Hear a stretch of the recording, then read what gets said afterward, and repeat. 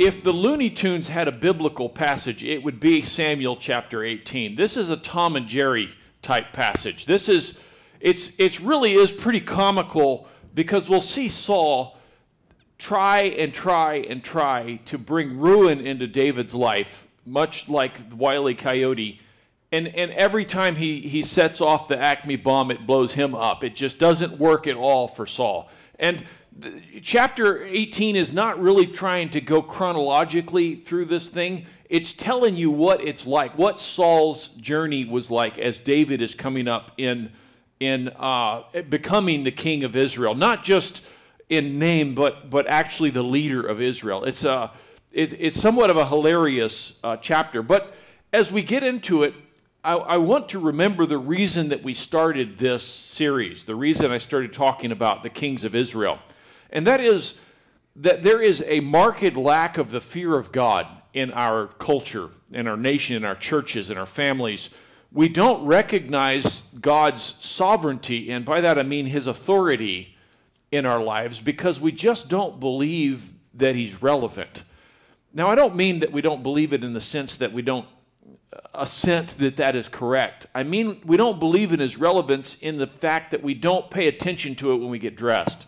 We don't pay attention to it when we talk to each other. We don't think about the relevance of God when we act towards one another or in our walk with God. And because of that, it's left us bereft of a thing that we need, and that is a walk with the fear of God, because it matters. Now, this story of David here that we're going to get into, the fear of God is not just being afraid that God is going to bring judgment for chastisement. The fear of God is to recognize his supremacy in our life. It's to recognize who he really is. The Bible tells the children of Israel over and over again, it says, you will not fear other gods. What does he mean by that? He says, you'll not fear and not worship other gods. He means don't sweep the altar. That's what he means. Don't go into Baal's house and sweep the altar. Why not? Because if you're there sweeping his altar, you're assenting to the fact that Baal has work in your life. He has things that will affect you, that you should fear him and his chastisement, but you should also seek his goodwill towards you. That's what God says when he says, don't worship and don't fear other gods. When we fear God, we recognize the fact that he is the supreme potentate in our lives, and that we're responsible to him, that he's God and that we're not. That he's our creator, that he's our commanding officer, that he is our friend, but more than that, he's our savior. He's the one that we owe allegiance to. That's what it means to fear God. Now, what we're going to see here is that David feared God. David recognized God's goodness, his mercy, his importance in his own life, and then David walked that way. Now, when we look at the arc of David's life, it's remarkable in the sense that David never set out to be king. You understand that David's plan was to be a good shepherd. That was his big overarching 5-year goal. What do you want to be? The best shepherd out here. And that was David never set out at 8 or 10 years old when he got anointed. Oh, I want to go out and get anointed by Samuel. That was God's purpose in David's life. David never planned to be a mighty warrior, but he saw a guy insulting God's armies, and he said, I can't let that stand. I got to do something. It wasn't David's plan. As a matter of fact, David was an abysmal politician. He was a terrible politician. If you look at the entirety of David's life, he does not understand the subcurrents that are taking place in politics, and he allows his son to create havoc in his kingdom. And even when he has the opportunity to kill Saul and the moral right to kill Saul and to take over as king, he doesn't. David's plan is never to be a good politician. It's to be a good son of God. It's to be a good father, a good child, or son-in-law to the king. David's plan is to always do the next right thing. And in the midst of that, David becomes a mighty man of God. Now, why does that matter so much? Because I want to understand as we look at the arc of David's life that it wasn't David's plan to be king. It was God's plan for David to be king. We view faith as a thing that we use, a motivating factor that we use to get what we want. We say, okay, well, I want to be king. So what do? Well, I need to go out and be obedient to God so that God will make me king. Well, that's not the way it works at all. When you go out and you say, God is king, and I want to follow God, and God might need you to be king, and then you will be, because that's God's purpose, that's God's desire. But you don't get to go out and pick that thing. In our culture, we are all the main character in our own story. We like the stories and you know, the underdog, and he starts from nothing, but he grows up and he becomes Robin Hood or whatever. He becomes the king. We like these stories because we want to be that guy. We want to be the main character in our own story. We want it to be about us. But you see, the story of David is about Jesus Christ. The entirety of the story of David is about Jesus Christ. The story of David is a prequel to Matthew. It's a prequel to John. That's all it is it's the lineage of Christ, and God decided that in eternity that Christ's lineage would come from the king of Israel, which would come from the line of Judah, which would come through the family of David, and that God is going to raise up David to be a godly king that then Christ would come from, and then point back and say he's the line of the tribe of Judah, the root and offspring of David. The entire story of David is about Jesus Christ. Your story, your life, it's about Jesus Christ. That's what it's about. Your marriage, that's about Jesus Christ. Your family, it's about Jesus. You see, Jesus is the creator of all things, and for his pleasure, the Bible tells us, they are and were created. Your marriage is created for the pleasure of Jesus Christ. It gives him the glory. That's what the point of it is. Your children, the way that you raise them, the job that you have, the life that you lead, all of the things that make up you, it is the story of Christ, and you're but a reflection of that. You're a thing that points back to that. Now, here's the neat thing. For Christ to get the glory from your life that he deserves, he wants to fill your life with good things. He wants to bless you and grow you and make you more than you could ever be. Now, one of the examples of this in the New Testament is the life of Stephen. He gets saved, he becomes a deacon in the church, he preaches a wonderful message, and he is stoned to death. And in the midst of that, he looks up to heaven and he gives glory to Jesus Christ, and that affected the church. And that's what God called Stephen to do, not to be king, to be stoned to death after one sermon. And because of that, Stephen was the guy that when Saul was there, later the Apostle Paul was there, assenting to the stoning of Stephen, then Paul later on, as he's in prison, says, I'm the chief of sinners. I don't deserve any of this, but because of what I've seen, I'm going to go on and I'm going to push towards that prize. It affected Paul. So in eternity, Stephen looks back at his job of being stoned to death, and it's an absolute honor to have died for the king, because the story was never about Stephen. It was never about Paul. It was never about David. The story is about Jesus Christ. So when we get to this passage and we look at this somewhat amusing little stories, little lessons in the middle of this chapter of what happens between Saul and David, it all points back to David trusting God, and then God doing something in David's life to give God glory, because that was the point. That was the reason for it to start with. Now, the first of the little stories that we're going to look at here is the king's robe.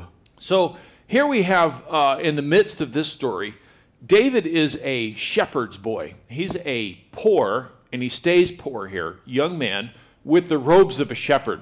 And what we're going to see, the first thing God does is he dresses David for the job that he's got for him. So 1 Samuel chapter 18, verse 1, it says, And it came to pass, David has just killed Goliath. It came to pass, when he had made an end of speaking unto Saul, David explaining why he killed Goliath, that the soul of Jonathan was knit with the soul of David. And Jonathan loved him as his own soul. And Saul took him that day and would let him go no more home to his father's house. So David had just killed Goliath, and he's called in, and he's telling Saul and Jonathan, the prince, is there, and he's explaining what's going on.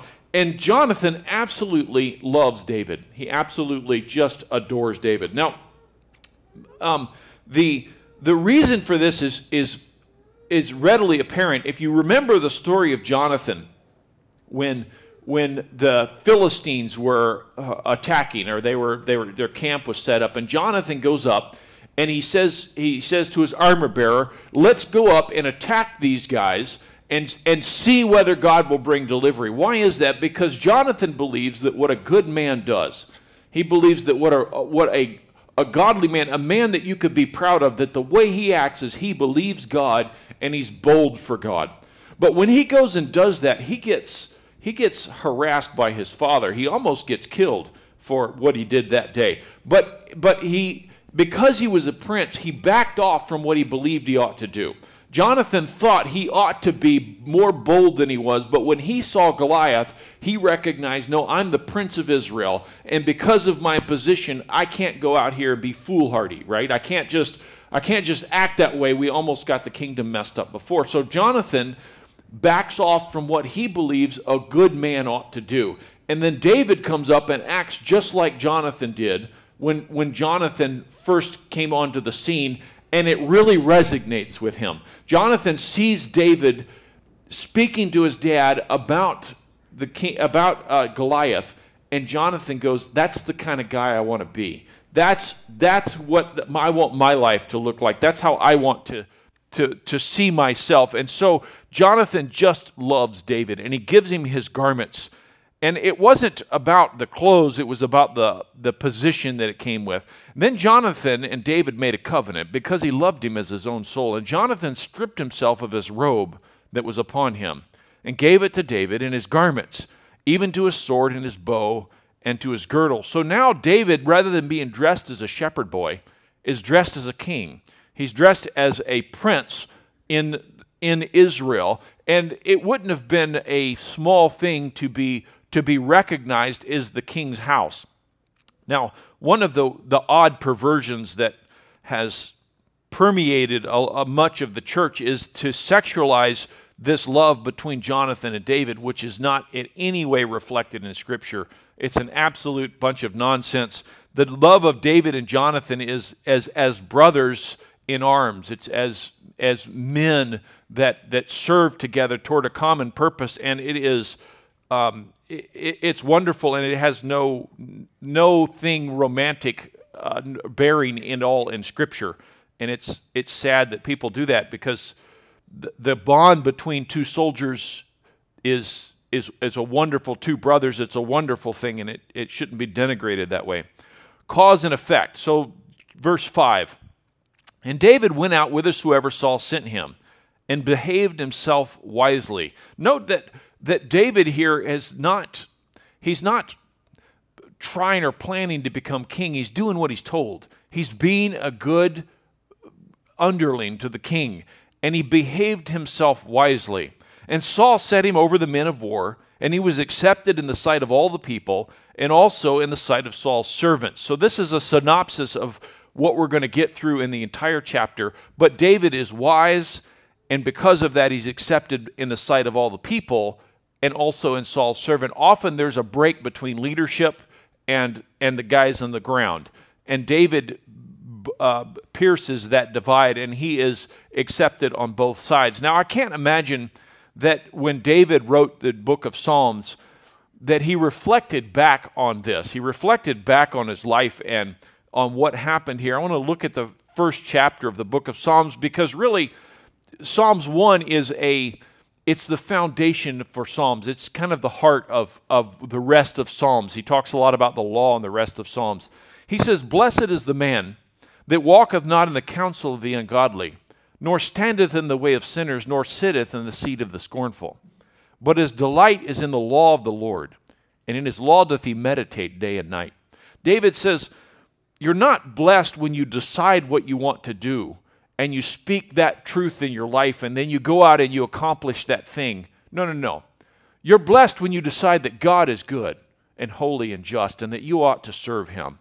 And then you delight in his law. and you meditate on it, you consider it, that you center yourself around the law of God, and that you don't matter so much, that God does. And when you do that, God will bless you. You know why David wrote these words? Because it happened in his life. Now, we have all these conventions to do what we think ought to make our lives more rich. But you know what God says? He says in Matthew, he says, seek ye first the kingdom of God and its righteousness, and then all these things will be added. He says, you want nice clothes? Stop looking for nice clothes and seek God first. You want plenty to eat? Stop trying to get plenty to eat and seek God first. Put your first energy, your first purpose, your life's goal, the song of your life, put that into seeking God, and then see what will happen. David never set out to be king. David set out to be a good son of God, to be a good follower of God, and then God made him king. Choose to walk with God and see what he does. Continue on verse 3. He says, and he shall be like a tree planted by the rivers of water, that bringeth forth his fruit in his season. His leaf also shall not wither, and whatsoever he doeth shall prosper. This is absolutely true of David. David decided to follow God when he was a shepherd, and he became the king, the shepherd of Israel, because he decided to follow God early on. Hebrews 11:7, it says, by faith Noah, being warned of God of things not seen as yet, moved with fear, prepared an ark to the saving of his house, by the which he condemned the world and became heir of the righteousness which is by faith. You see, Noah didn't decide to flood the world or float a boat. Noah was obedient to God over something he couldn't see. When you decide, I'm going to follow Jesus, wherever he leads, you don't say, well, I want to have a good relationship with my wife, so then I'm going to do these 6 things that God tells me to, so I'll have a good relationship with my wife. Let go of the outcome and trust Jesus. Do you understand the difference? Don't say, well, I want to accomplish this thing, therefore I'm going to do that to make it happen. That's you trying to gummy up your own strength and get something done. Instead, say, I'm going to trust Christ. I'm going to follow him. And in doing so, he can lead me wherever he wants. And then God will fill you. Noah trusted God over something that he hadn't seen, that he couldn't plan for. And then God used him. Hebrews 11:24, by faith Moses, when he was come to years, refused to be called the son of Pharaoh's daughter, choosing rather to suffer affliction with the people of God than to enjoy the pleasures of sin for a season. So Moses decided that he was going to be lumped in with God's people instead of lumped in with Pharaoh's people. Now, in doing so, Moses got out of the judgment that God was going to bring to Egypt. And instead, Moses lived an incredibly full life, and he died with the strength of his limbs and in his eyes. He died as though he were still a strong young man, even though he was 120. So here we see that Moses trusted God when he didn't have the outcome. It says, esteeming the reproach of Christ greater riches than the treasures of Egypt, for he had respect unto the recompense of the reward. In other words, Moses looked at what God had and what Pharaoh had, and he said, even though I can't see what God has, I trust God more. By faith he forsook Egypt, not fearing the wrath of the king, for he endured as seeing him who was invisible. And that's the key, that he acted as though he could see something that wasn't there. He acted as though he could see something that didn't exist yet.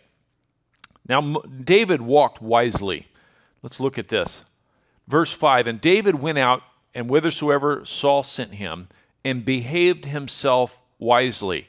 So when David had the opportunity to do something, he acted with wisdom. What does that mean? He acted under the fear of God, recognizing God as king. I want to submit to you, we often talk about David, and we say God anointed David. So David conquered Goliath. And that's not the way it is. God saw something in David's heart and recognized who David was, and so God anointed him. You see, David wasn't special because David didn't run across that field at Goliath because he was special. In other words, it wasn't something that was special about David. He was special because he charged across the field at Goliath. You understand the difference? He chose to act uprightly, and because of that decision, God anointed him, and he was special. You can be special, you can be amazing, you can do amazing things for God by choosing to follow God in the small things. He behaved himself wisely when he was called to by Saul. He also did as when he was watching the sheep. Verse 14, David behaved himself wisely in all his ways, and the Lord was with him. So when Saul told him to do something, he behaved himself. And then it says, in all his ways, he behaved himself wisely. Verse 15, wherefore when Saul saw that he behaved himself very wisely. You see the building here, in all things, and now very wisely. Then Saul was afraid of him. Down in the end of the chapter, verse 30, then the princes of the Philistines went forth, and it came to pass that after they went forth, that David behaved himself more wisely than all the servants of Saul, so that his name was much set by. You see, David's desire to follow God is what made David special. He didn't follow God because he was special. Let's look at this difference between an effect and an affect. In other words, one is effective, the other one puts on looking like he's effective. 1 Samuel 18:6. And it came to pass, as they came, when David was returned from the slaughter of the Philistines, that the women came out of all the cities of Israel, singing and dancing, to meet King Saul with tabrets and with joy, and with instruments of music. And the women answered one another as they played, and said, Saul hath slain his thousands, and David his 10,000s. So they're coming back from battle, and they had been fighting, and Saul's out there with David, and Saul's the king, and they're walking into town, and as they're making their way in town, they hear people dancing and singing, and they're throwing flowers, and they're playing their tambourines, and Saul's, he's king. It's good to be king. He's walking into town. He's got all his soldiers there behind him, and they can hear him off in the distance. And Saul's just like, "Oh no, it's fine. I'm just your humble king. It's all." And then he gets into town, and then he starts to hear what they're saying. Saul has slain his thousands. Woohoo! Yeah, that's me. And David is 10,000s. I'm sorry, what? You see, the interesting thing here is that Saul's being praised. You see that? He's being praised. People are singing about Saul. They're saying, we're so glad we have a king who's slain his thousands, but David is 10,000s. You know how much praise is enough? A little more than the other guy, right? That's what we want. How well do you want to be thought of? A little better than my neighbor. That's why we have the term keeping up with the Joneses. How rich do you need to be? Just slightly richer than the people around me. I just want to be the best of whatever. It's a very fleshly pursuit. And Saul, it's important to Saul that the people recognize him as an effective king, but he's not. He's an affective king. In other words, he puts on as though he's functioning as a good king when he isn't really. This is so common in church. It's so common with Christians that we dress up and we act when we're around each other as though we're good Christians, as though Christ is the center of our lives, as though that's important, and we affect Christianity. We pretend that that's who we are, but it's not really, and it creates a dissonance. I counsel people a lot, and one of the things that I get on the regular is young men who are despondent. It's real common these days, just real dim view of themselves, and this sort of move between laughter and weeping, and what's going on? Well, pornography has proliferated to the point that these young men who put on as though they're phenomenal saints of God and are instead overcome by sin, and that sin creates this dissonance in their mind. It creates this uncertainty, and everything is difficult from that. Everything creates depression. Saul is trying to put on the fact that he's this great king, but he's not before God. And we'll see that in a minute, when Saul sees that God is with David, Saul then fears David. Why? Because Saul's not with God. Verse 8, and Saul was very wroth, and the saying displeased him. And he said, they have ascribed unto David 10,000s, and to me they have ascribed but thousands. And what can he more have but the kingdom? And Saul eyed David from that day forward. Now, I want you to remember Saul's statement here. What can David more have but the kingdom? Well, Saul's going to figure it out because he's upset that David is getting this praise. So he's going to try to destroy David. What's he going to do? Well, Saul's firstborn son is going to absolutely love David. His soul be knit with him and work against his father. Can you imagine losing your firstborn son to that the guy that you despise now, your firstborn son, and he's going to lose his daughter. His daughter is going to fall in love with David and desire David more than anything and work against Saul. So Saul's going to drive his family away in order to try to drive David away. And it's what bitterness will do. So evil spirit, verse 10. And it came to pass on the morrow that the evil spirit from God came upon Saul, and he prophesied in the midst of the house. And David played with his hand as at other times, and there was a javelin in Saul's hand. So here we have, when Saul is ruminating on this fact that David is ascribed as 10,000s, and this evil spirit from God comes on Saul. Now, this is not an evil spirit in the sense that it's sinful. It's evil in the sense that it's destructive. So God decided to destroy Israel, and then it says he repented of the evil that he thought to do unto them. In other words, it's not sinful, it's destructive. A tornado is evil. A lightning strike is evil. A plague of mice is evil in the sense that it brings destruction. It's how evil is used in Scripture. Now, evil is also sinful because sinful brings destruction. So they can be used synonymously, but not all the time. So here, this evil spirit from God is not sinful, it's just destructive to Saul. I'll show you in the next chapter. It says in verse 23, 19:23, it says, and he went thither, talking of Saul, in Ramah, and the Spirit of God, see the capital S in the Spirit of God, was also upon him. This is God's Spirit on Saul to cause him to prophesy at this time.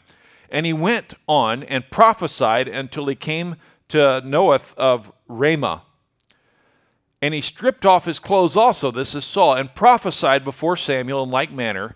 And he lay down naked all that day and all that night. Wherefore they say, is Saul also among the prophets? So at this time, and we'll get into it in the next chapter, Saul decides that he's going to go get Samuel and talk to him about David. So he sends some prophets, and they send some people, and they prophesy. So then Saul goes up there to give him a what for. And when he gets there, the Spirit of God moves on Saul. He begins to prophesy. He strips off his clothes. He lays down naked all that day and all that night. And that was evil. Why?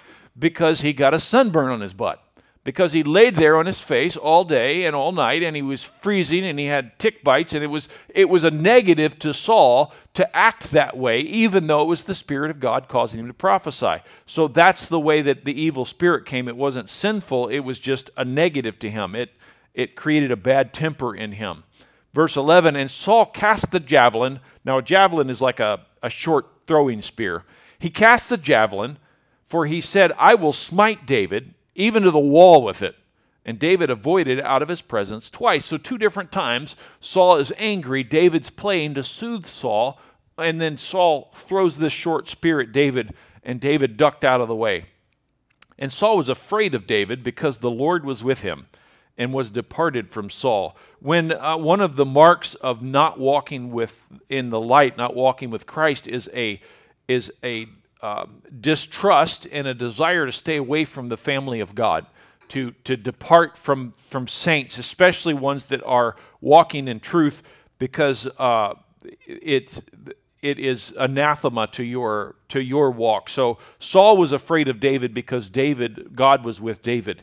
If you are walking uprightly, you should want to be around people whom God is with. So David, a man of the people. Verse 13, therefore Saul removed him from him and made him captain over 1,000, and he went out and came in before the people. And David behaved himself wisely in all his ways, and the Lord was with him. Genesis 50, verse 20, it says, "But as for you, ye thought to do evil against me." This is Joseph talking to his brothers. "But God meant it unto me for good, to bring to pass, as it is this day, to save much people alive." So Saul decides to do something to David to get rid of him, and instead God uses it. Verse 15, see where God uses it. "Wherefore Saul saw that he behaved himself very wisely, and he was afraid of him. But all Israel and Judah loved David, because he went out and came in before them." So Saul decides to get David out of the house, to get him away, and maybe the Philistines will kill him. So he runs him out of the house and puts him in charge of 1,000 guys in the military. And instead what happens is the people start to love David more and more, because he's out there and he's saving them. And if there's a raid and the Philistines are bothering you, who shows up? It's David. So all of Israel falls in love with David over Saul's nefarious plan.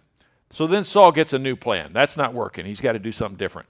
Verse 17, "And Saul said to David, Behold, my elder daughter, Merab, her I will give thee to wife. Only be thou valiant for me, and fight the Lord's battle."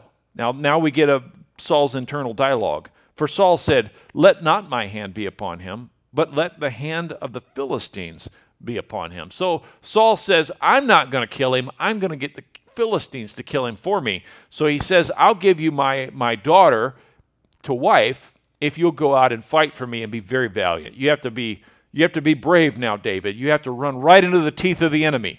And if you do, I'm going to make you the wife of my daughter. Now, Saul has no intention of doing this. He already has his daughter promised to somebody else. But what does David do? He runs out there right into the teeth of the enemy and wins over and over and over. And it just drives Saul nuts. Verse 18, "And David said unto Saul, Who am I, and what is my life, or my father's family in Israel, that I should be the son to the king?" So David is just like super overwhelmed. "You're really going to do this for me? I'm going to get to call you dad? All right, thank you." And Saul's the whole time he's trying to kill him. It says, "But it came to pass at the time when Merab, Saul's daughter, should have been given to David, that she was given to Adriel, the Methlonite, to wife." So David's out there doing his part, and then Saul breaks his word and gives his daughter to someone else. "And Michal, Saul's daughter, loved David. And they told Saul the thing, and the thing pleased him." So Michal is following David around, and she's like, I don't know, got David posters on her wall or whatever. She loves this guy. And every time he comes in, she's just like, "Oh, David's so dreamy." And so they tell Saul about it, and Saul's like, "I'm going to use this. I'm going to use this to get David." It's really a funny story. And Saul said, "I will give her, that she may be a snare unto him, and that the hand of the Philistines may be against him. Wherefore Saul said unto David, Thou shalt this day be my son-in-law in the one of the twain." So Saul says, because he's double promised his oldest daughter, "Hey, you'll get one of them, David. I still want you to be my son-in-law, so you'll get one of them." And you can see Saul setting up in his internal dialogue, his plan, and it just doesn't work out for him. Verse 22. "And Saul commanded his servant, saying, Commune with David secretly, and say, Behold, the king hath delight in thee, and all his servants love thee. Now therefore be the king's son-in-law." So he's got this nefarious plan. Saul says, "I want you to go out, and I want you to tell David, hey, the king really likes you, and he's really on your side." And Saul's trying to be nefarious, but it just doesn't work out. "And Saul's servant spake those words into the ears of David, and David said, Seemeth it to you a light thing to be the king's son-in-law, seeing I am a poor man and lightly esteemed?" So David says, "You think that this is a nothing to be the son-in-law of the king? This is amazing. What an opportunity. Wow." David's just super excited about it. And this whole time Saul's trying to kill him. Verse 24, "And the servants of Saul told him, saying, On this manner spake David. And Saul said, Thus shall ye say to David," and Saul's like, "Thus shall ye say to David, The king desire not any dowry, but 100 foreskin of the Philistines, to be avenged of the king's enemies." But Saul thought to make David fall by the hand of the Philistines. So Saul's got this evil plan. I'm going to tell David, you have to go get 100 foreskins of the Philistines, which if you don't know what that is, I'm not going to tell you. And you're going to go out and you're going to get those, and there's only one way to get those. You got to kill the dude first. And he thinks, well, when they do that, he's going to be out hunting Philistines. He's going to get in over his head, and he's going to die. And David's going to die, and then I'll be free of David, you know. And David's like, really? Only 100? I can do 2. And so David goes out. And when his servants told David these words, it pleased David well to be the king's son-in-law, and the days were not expired. Now, fortunately, I'm already married, but if my father-in-law had suggested something, it wouldn't have pleased me, right? You know what? Maybe I'll find a different one. But David's like, oh, right, only 100? And he goes out and before the days are expired, he gets them. And wherefore David arose and went, and his men, and they slew of the Philistines 200 men.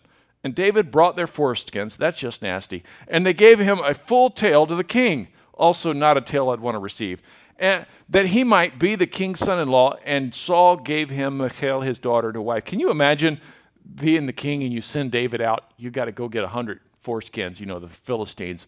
And then he's like, yeah. And then he leaves and you're like, that guy is so dim-witted. Like he doesn't even get it. I'm trying to kill him. Like, what a moron, you know. And he's gone for a week and you're like, I guess the Philistines got him. And then here he comes back with a big bag of sneaky, rotten, you know, Philistine flesh. And he's like, hey, Dad, I brought him for you. You know, it's just, it's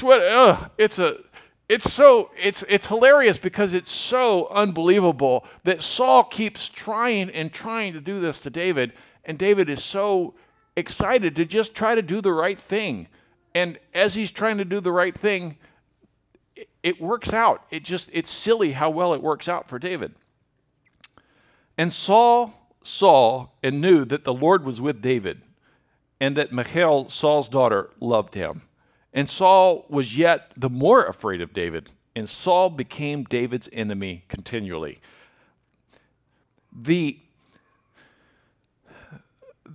As you watch the digression of Saul, as you watch him become more and more hardened to the things of God, it's really, Saul's world gets smaller and smaller. There's less and less people that are on his side. David is a man that loves his king. He loves the king's daughter and son, and he wants to bless the king and be good to the king. And because of Saul's machinations, Saul is afraid. He's narrowed his scope. He's run off his family. He's lonely.